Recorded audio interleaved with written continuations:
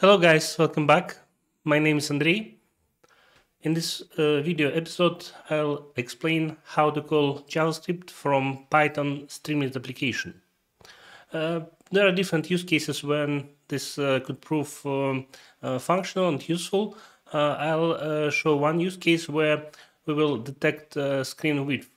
And screen width is useful when you want to align elements on the page properly according to the device width. So for example, on one resolution you may want to render 4 columns, on smaller screens maybe 2 columns, on a mobile screen 1.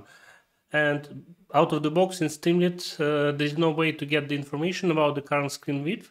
But if we call a simple JavaScript function like a window inner width, and from this expression we can get information about actual screen size and use it. So let's jump to the screen and see how it works. So first of all, I'm using very useful library, which is a third-party component for Streamlit. It's called Streamlit JavaScript. This library is highly recommended when you want to call JavaScript from the Python inside Streamlit. And basically this library makes the magic. It helps to invoke JavaScript right from the Python code. And in the same request, you get back a response and you can use it whatever you want. And yeah, let's see how it works with this sample application. So on top here, I'm printing out information, screen width for the current view. So for example, to show you that it really works, I can refresh the screen, and when screen loads, it reports the proper dimension for my screen.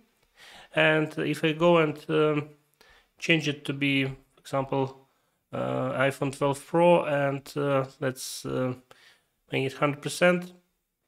And as soon as screen is changing, then obviously application is not reloaded, so Python code on the server side is not executed, and this property stays the same. So it works when you actually load or reload the page. And in this case, it reported 358, which is fine, which is correct for the smaller screen. So this width is correct. And I think it's not a big deal that in this case we're getting width on the page load, not on the event when we are kind of making screen manually more narrow or wide, because in practice user, when he load the screen on one monitor or on another with different resolution, or on a mobile device, they would not usually they would not resize the screen. It will stay the same, or if they resize, it's not a big deal just to reload the page. But in any case, it's very helpful because now we can adjust Streamlit application layout based on the actual screen width. And to see how it is implemented in code, if I switch over here, it's just basically one line of code. I have 2 lines because I moved JavaScript on a separate line, but essentially you could write like a one-liner. So you install Streamlit, you install library which is called Streamlit JavaScript, this one, and you do you import ast_JavaScript, and then with ast JavaScript you pass JavaScript that you want to be executed on the client side, right? And in this case, I'm calling window inner width, and then I'm getting back response in the same iteration when the page is being rendered. So before is rendered, I already know the information, and then I could use this window width value to, for example, below, to decide how many columns I would like to have. Maybe I would like to have 4 columns if it's a wide layout, or maybe 2 or 1 if it's a mobile layout, and so on. And by the way, I didn't mention, if I go back to application, anytime when I do some interaction on the page, then Streamlit will send the request to the server, and it will execute this code. So this JavaScript will be executed on each request.